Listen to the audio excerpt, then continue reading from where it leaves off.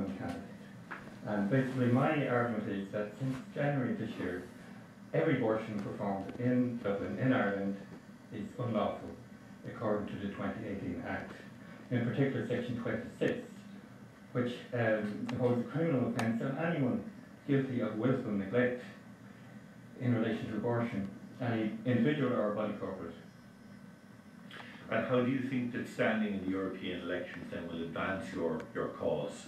Well, basically what I'm saying to women, the average payout for abortion malpractice, cancer malpractice, is €200,000, and I want every woman who has had an abortion in Ireland since January to be informed that they have been denied the facts in relation to the damage of abortion, including the risk of breast cancer, preterm births, suicide risk, and so on. And how do you think that you standing as a candidate in this election then will advance your cause or your platform? Well, there have been two judgments in relation to this from the European Court of Justice. I just mention one, which is the judgment in relation to vaccination against hepatitis B. This is case judged at C621 from the 21st of June 2017, and they say that this particular individual, the family, brought a case because this man died of multiple sclerosis after vaccination. No family history, no other risk factors, and the court said that the evidence was sufficient to award the family damages. That was only one case in connection with multiple sclerosis after vaccination, which was the only factor involved. But with abortion and breast cancer, you have experiments in animals which show that you have two groups of animals that were pregnant. The group that was pregnant and gave birth is 0% of breast cancer. And of those that were aborted, what would you say would be significant? 10%, 20%? Absolutely it would. But in fact, 77% of breast cancer after abortion. Every woman should be told the facts. For 300 years this has been known. What would you do then as an MEP to highlight the issues that you want to highlight? I mean, how would you see being an MEP helping that? Well, what I would be requiring is a directive, an EU directive, that every woman should be informed of her consumer rights. And in other words, every woman in Europe should be told that one of the principal ingredients in relation to breast cancer is estrogen. Estrogen exposure throughout life. In pregnancy, it goes up 2,000% in the first trimester. And to interrupt the development of the breast before lactogenesis after 32 weeks, when the cells are completely developed and protected against cancer, to interrupt that is the main cause of breast cancer after abortion. It's important that women are told this. It's important also that the law is enforced here, Section 26, which says that if you don't tell women these facts, you're guilty of an offence punishable by 14 years in prison. So not only are the women being denied the truth, but the doctors are denying the truth. There's a huge amount of ignorance among even gynecologists.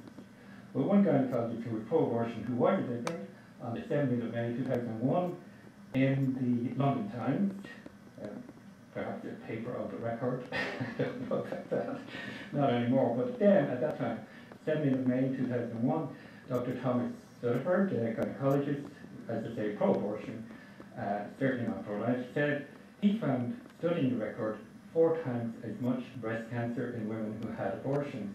That's another fact that women should be told. 4 times as much breast cancer in women who had abortion.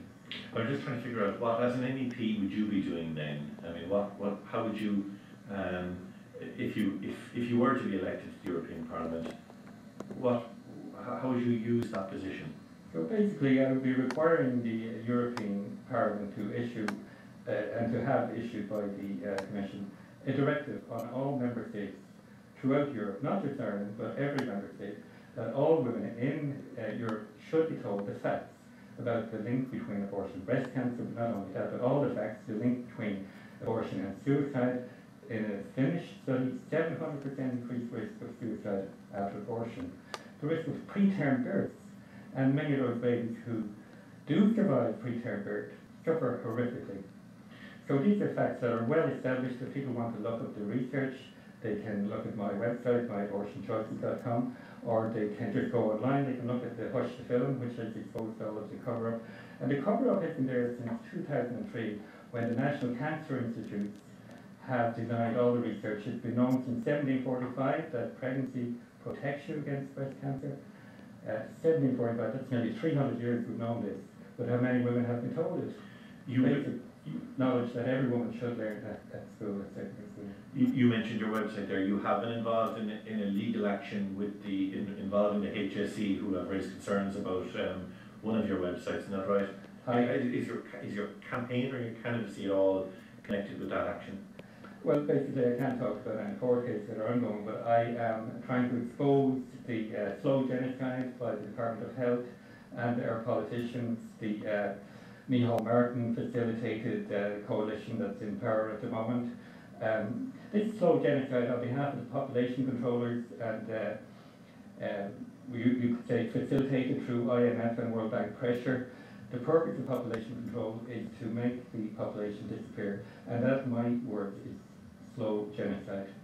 So my action against the Department of Health, Stan Harris, Leo Bradford and company, is to expose the genocide that they've been involved in, not just through abortion, but also through aborted patients. In other words, the pill, which also, according to the World Health Organization, is an abortifacient. It's a carcinogenic agent. In other words, it's a primary cancer-causing agent. Informed consent requires women who have been given these drugs or been given abortion should be told all the facts, and therefore those women are entitled to compensation. And I believe that this message has to be gotten out loud and clear. There is a belief in these European Parliament elections that we will see a larger number of candidates from the far right and from the far left, and that you'll have a more powerful Eurosceptic force in the European Parliament. I'm wondering, where do you stand on that spectrum in terms of your own views? Well, my view would be that the lunatic left, as I would say, that's the socialist movement, which from the time of Hitler in Germany has been involved in abortion and eugenics. They will do very badly in this election. I believe charity begins at home, and I believe that the Dublin Protocol should be enforced. In other words, the Dublin Protocol means that wherever refugees arrive, the first country of arrival is where they should stay. So I'm requiring that illegal immigration should be curtailed. I'm also looking for abolition of this carbon tax, the so-called climate change carbon tax. 4% of scientists believe in man-made climate change. There's a huge doubt about whether the climate change is warming or cooling.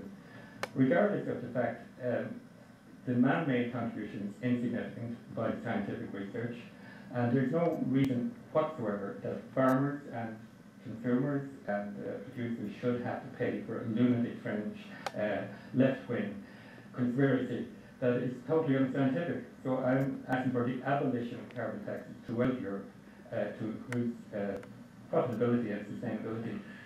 Last question, why should people vote for you? There was just another issue that I forgot to mention. One, I mentioned that I'm a pro-life, pro-woman candidate, and I'm sure there are other pro-life candidates, and I ask people to give them their number 2 and 3 according to their preference. But the issues, apart from illegal immigration, apart from the lunatic, unproven climate change, the third thing that I would like to mention is I would like to see Europe repay every man, woman and children €40,000 for our bailing out of Europe in 2008. So in other words, because we bailed out Rothschild and Company and others, who had unguaranteed, bank loan investments, we are paying the tune of €40,000 per man, woman and child. We are owed that back from Europe. So that would be the other question that I'd be calling on, that people should be repaid everything that Europe owes. That's great. Thank you very much, Eamonn. Thank you. Thank you. That's great.